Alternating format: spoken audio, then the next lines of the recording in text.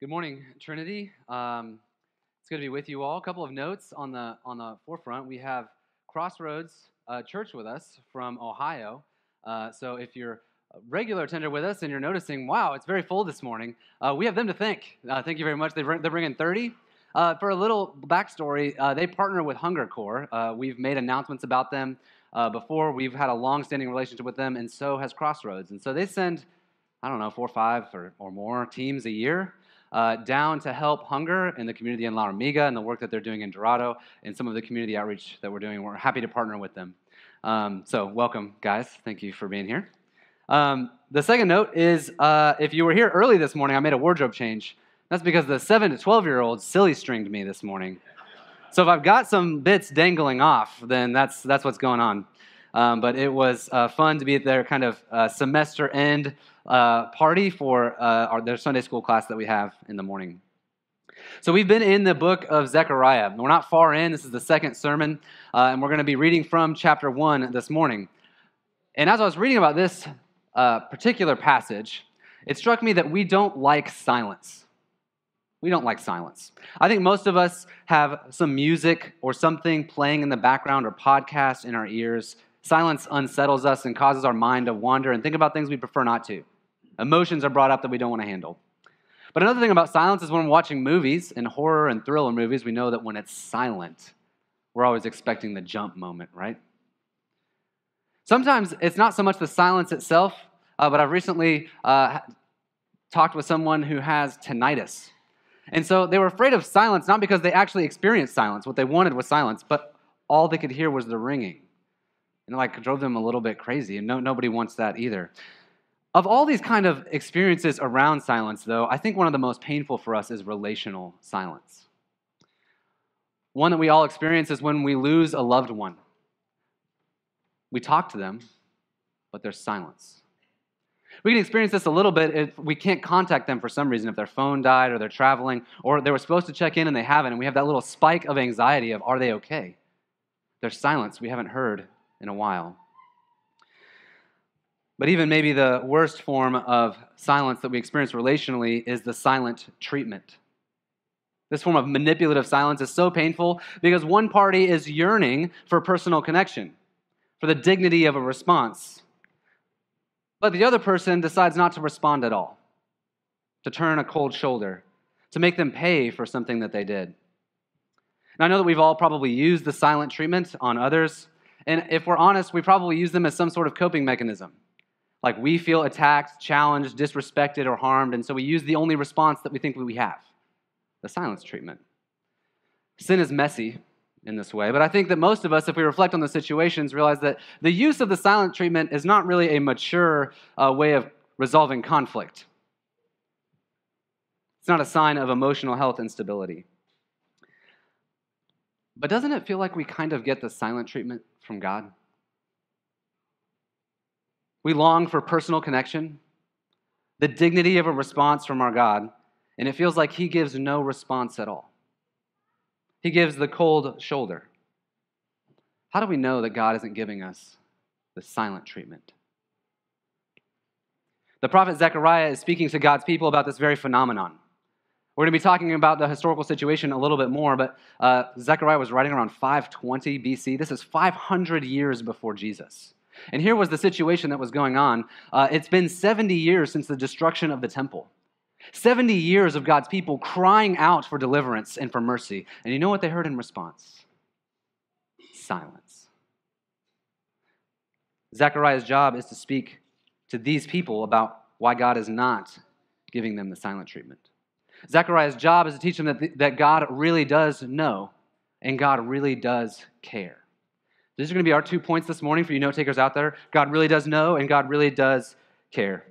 But before we get to those points, I'd invite you to stand for the reading of God's word, which comes from Zechariah chapter 1, starting in verse 7. We're going to be reading through verse 17. Zechariah chapter 1, verse 7.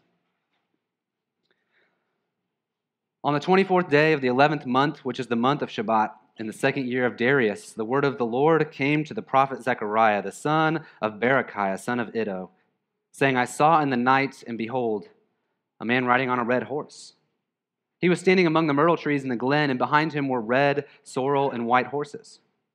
Then I said, "What are these, my Lord?" The angel who talked with me said to me, "I will show you what they are." So the man who was standing among the myrtle trees answered, "These are they whom the Lord has sent to patrol the earth." And they answered the angel of the Lord who was standing among the myrtle trees and said, "We have patrolled the earth, and behold, all the earth remains at rest." The angel of the Lord said, "O Lord of hosts, how long will you have no mercy on Jerusalem and the cities of Judah, against which you have been angry these 70 years? And the Lord answered gracious and comforting words to the angel who talked with me.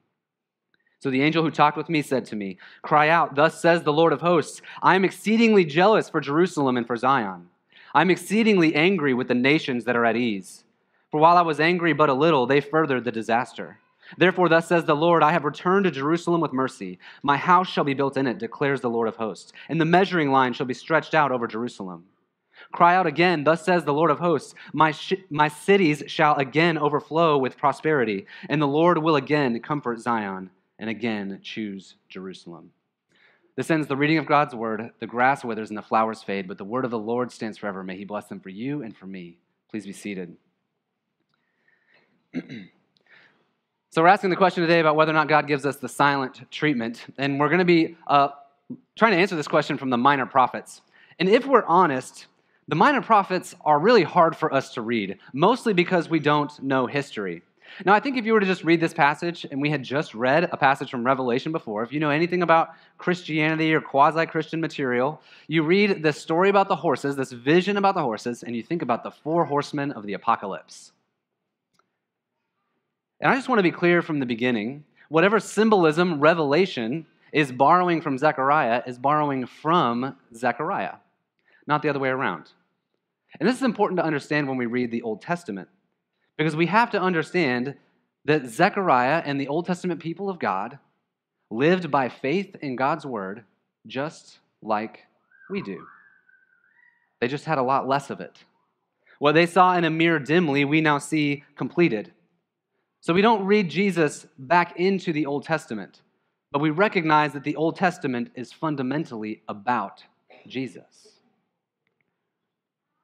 Some key distinctions there.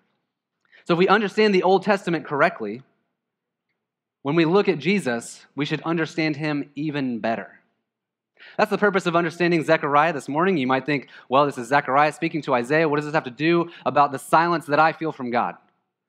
But fundamentally, we as the people of God experience the same things that Zechariah's people were experiencing. But in order to understand the Old Testament correctly, most of us need a brief history lesson. So strap in, because I know some of you don't like history. Some of you are like lighting up right now. You're like, oh, I'm excited. We're going to be talking about history. Some of you are like, oh no.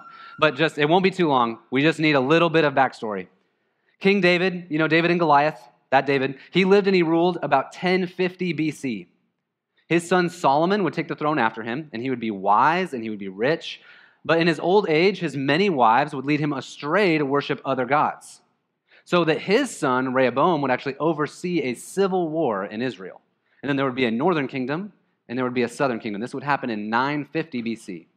So just for clarity, the United Nation state of Israel existed for about 100 years before it split spectacularly. Now, it would limp along for a while in this divided state. And in the southern kingdom, they would have some good kings who would restore proper worship to God, and they would return to God. They would hear prophets, but ultimately, when push came to shove, they would reject God's word. They would reject all the prophets that he sent, and they would be carried out into exile. Now, the northern kingdom falls a little bit sooner. They didn't have any good kings. They didn't return to worship the God. They fell to the Assyrians in 722 BC. The southern kingdom, sometimes called Judah or Jerusalem, would fall to the Babylonians in 586. Now, I described this fall of the southern kingdom to the Babylonians a couple weeks ago, but I just want to retell you what it was like just to give you some color, because the Babylonians were not good people. So Zedekiah, the last king of Jerusalem in that time, when the Babylonians showed up on the doorstep, what they did when they captured him was they forced him to watch the murder execution of his sons, and then they gouged out his eyes, so that the last thing that he saw would be the most painful thing that he ever saw. This is who the Babylonians were. This is what they did to Zedekiah. Then they carried off all the people and they destroyed the temple brick by brick down to the very foundations and spread it out across the land. They carried the people away from their land and said, you can't stay here, and they dispersed them among their cities. The Babylonian Empire wouldn't last too much longer after this, but during this Babylonian time, we get kind of the stories of Daniel and Nebuchadnezzar. If you know those stories in the Bible, that's when this is happening. But the Persian Empire would rise up in 539 BC. And in some political turmoil early in the Persian Empire, a man named Darius the Great would seize an opportunity to the throne. And although he had a loyal army, the populace wasn't too fond of him. And so he had revolts all across the empire in the first year and a half of his reign. So the first year and a half of his reign is spent squashing out these revolts one by one. And all this is important because of the very first verse that we have here. In the 24th day of the 11th month, which is the month of Shabbat, in the second year of Darius. Just one side note here. Sometimes we like to treat the Bible's history as if it's less than accurate. But the Bible's history here is very accurate. It's accurate in what it claims, and we have outside sources that can attest to that, but it's accurate even within itself. Because what we're going to read here is a description, a vision that he has that correlates some with what Zechariah is experiencing in the Persian Empire at this very time. Darius is at peace. The enemy of God's people has squashed out every revolt that is there, and he now rules over everything from India to Bulgaria. So Zechariah has this vision. Let's get into this vision a little bit. It says, I saw in the night, and behold, a man riding on a red horse. And he was standing among the myrtle trees in the glen, and behind him were red, sorrel, and white horses. Now, these horses appear to be normal horses. They don't appear to be supernatural or kind of the best analogy that he can find. He's using normal colors to describe horses that were described in the Persian Empire. But what's the deal with horses? Especially for Zechariah. And again, you have to understand the context. So the Persian Empire was so good because of their mounted horses that could carry military intelligence faster than their enemy. Part of the reason that Darius was able to so effectively quell all these revolts that happened in Egypt and other places was because his mounted riders were better. They had better intelligence, they had accurate intelligence, and they were faster than their enemies. So Zechariah's next question is natural. Whose horses are these?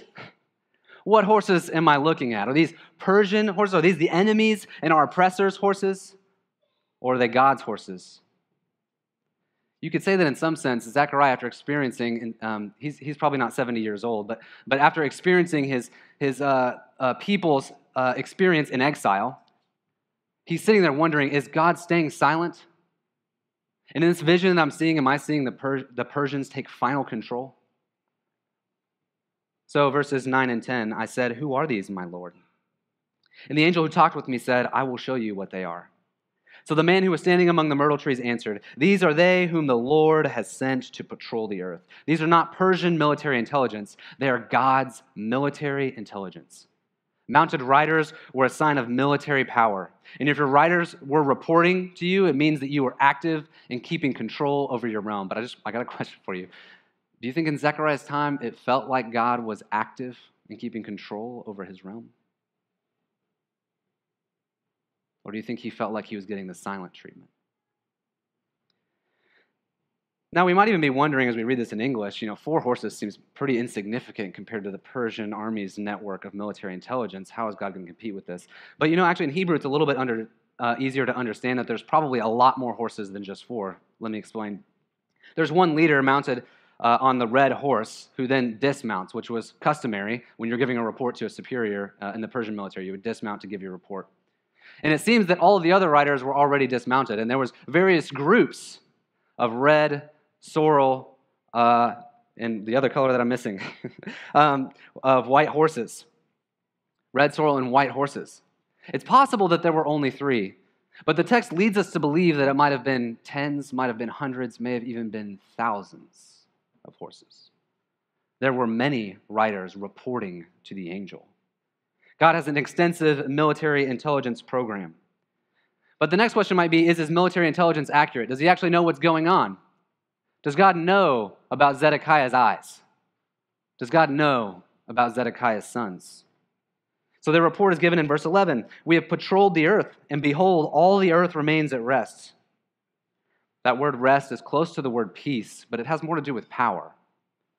They were at rest because they had squashed all of their opponents. And this is exactly what Zechariah was seeing with King Darius.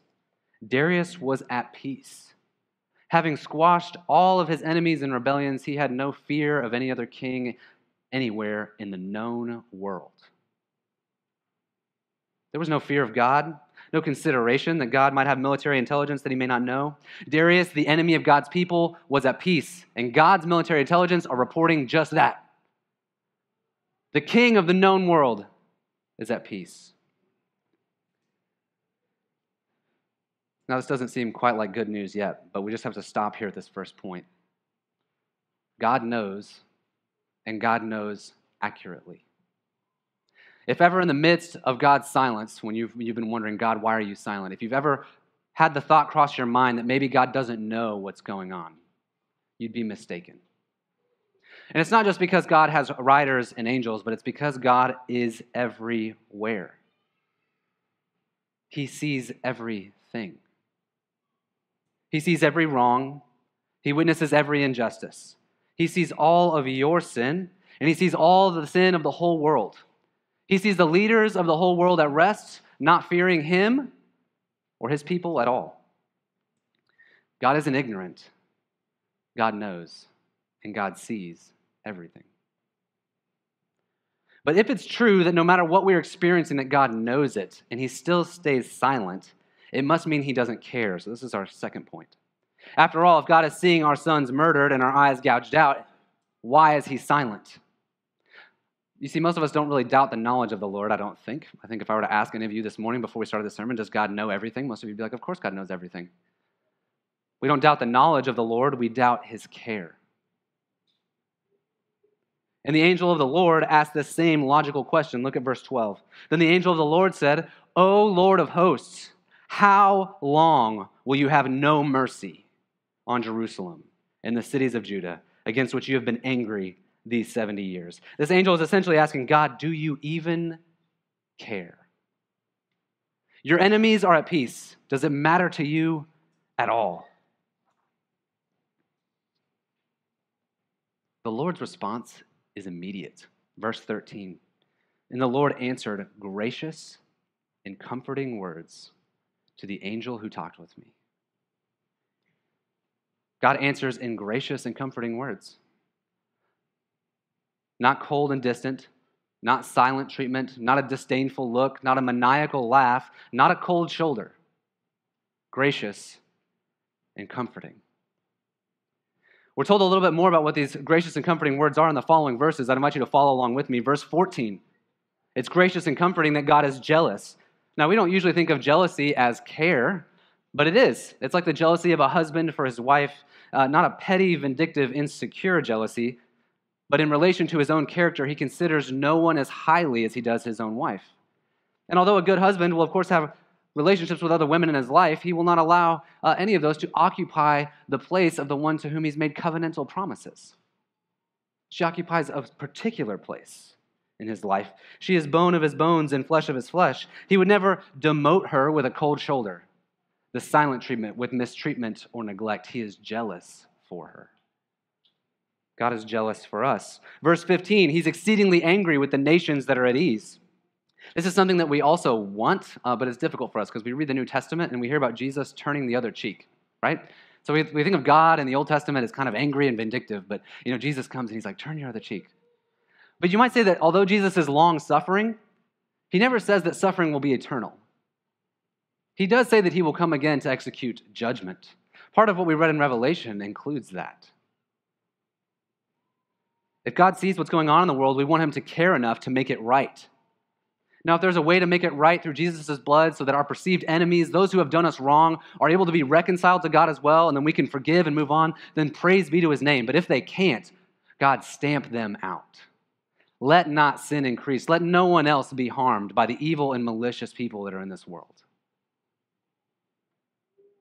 Verse 16, I will return to Jerusalem with mercy. I don't know how you tend to think about God's return. I think we tend to think about it as vengeful and angry and vindictive. But it says that his return to Jerusalem is going to be with mercy. We're worried that he's going to be angry with us, that he'll retaliate, but he returns with mercy, with salvation, with reconciliation. Verse 16, he'll build his house in Jerusalem. And God isn't just saying that he's going to visit for a brief time, stay for a little bit, and then move on to where he really wants to go. He's going to build a house amongst his people. And this is important because in Israel's history, you have to understand, the Babylonians just dismantled the temple, brick by brick, and scattered it across the land. They said, your God is powerless to defend his own home. We are the power. But even long before this, because of Israel's disobedience, the presence of the Lord had left the temple. It was a day of great weeping and sadness, and people in Zechariah's day were waiting for the glory of the Lord to come again and dwell in the temple so that God would dwell with his people, not just be a visiting presence here and there, but would be present all the time. And God is saying that he will build it, that he will dwell in it. Verse 16, I will stretch a measuring line over Jerusalem. A measuring line is a reference that we'll see again in Zechariah and other of the minor prophets. And it symbolizes God measuring kind of the size of his kingdom, not just his house, but the whole kingdom, the bounds of his whole city. There wouldn't just be a house, there would be this whole kingdom with great works that would cause prosperity, verse 17, and comfort and a knowledge that they were chosen. These aren't the words of a careless God, but a God who deeply cares. But if he cares like this, with jealousy, with mercy, why does he still feel so silent? Why does it still feel like he's giving us the silent treatment? God knows and God cares, but pay attention to who he responds to in this passage. He doesn't respond to Zechariah. He doesn't respond to the cries of his people. He responds to someone in particular. Look again at verse 12. The angel of the Lord said, O Lord of hosts, how long will you have no mercy on Jerusalem and the cities of Judah against which you have been angry these 70 years? And the idea is this. So Zechariah has this vision, and there's this angel next to him that's giving him this vision. And then when he asks about the horses, the angel says, I will show you. And then the angel, in some sense, like steps into the vision. Zechariah can't. He's like outside of it. The angel steps in, and all of a sudden, he's like among the myrtle trees, too, if you read this again. So you've got this dismounted rider among the myrtle trees in the glen, and then you have this angel that's also in the glen. And all of a sudden, when the angel enters the scene, all of the riders defer to his authority. They give the report, although they were sent out by the Lord to this angel. Now, it is possible that this messenger was just an angel, but many commentators, and I myself, kind of believe that this was the pre-incarnate Son of God. The second person of the Trinity, who we often call Jesus, has existed for all of time.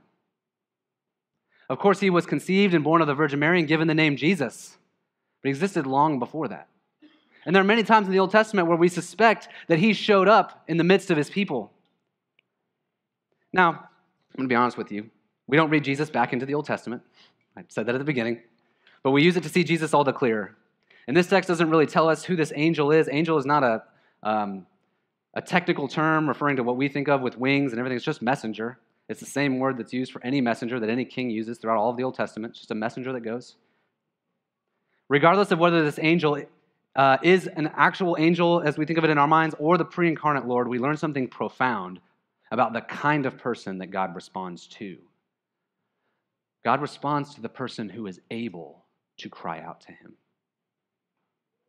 Last week, Kyle told us that God said this in the beginning of Zechariah, if you would turn to me, I would turn to you. The problem is we cannot turn to him. Neither could Zechariah, neither could his people. They were in some sense dead in their trespasses and sins, with hearts of stone. They did not have hearts of flesh because they did not have one interceding for them yet. Zechariah isn't able to speak in this vision. In fact, there doesn't seem to be anyone who is able to speak in this vision besides the Lord's military intelligence and the angel. As I mentioned, biblically speaking, Israel was dead in her trespasses and sins. They were children of darkness and not children of light. They were mute and with hearts of stone. It isn't that God was giving them the silent treatment in the Old Testament, but that God longed to respond to them, but there was no one who could. Valley of dry bones, it says in Ezekiel. picked clean. They needed an intercessor, someone to cry out for them who was alive. How long, O Lord? And when this intercessor cried out, God responded immediately. We need the same intercessor. Someone who has a heart of flesh, who has a broken spirit and a contrite heart. We need someone who obeys God's word from the heart and turns back to God. And when he cries out for us, God responds immediately. The book of Hebrews in the New Testament will describe this intercessor as a priest. In chapter 4, it'll say, "Since then we have a great high priest who has passed through the heavens, Jesus, the Son of God, let us hold fast to our confession. For we do not have a high priest who is unable to sympathize with our weakness." In some sense, he has stepped into our story. He has taken on our flesh and experienced the sufferings of our world and even death itself. We do not have a high priest who is unable to sympathize with our weaknesses, but one who in every respect has been tempted as we are, yet without sin.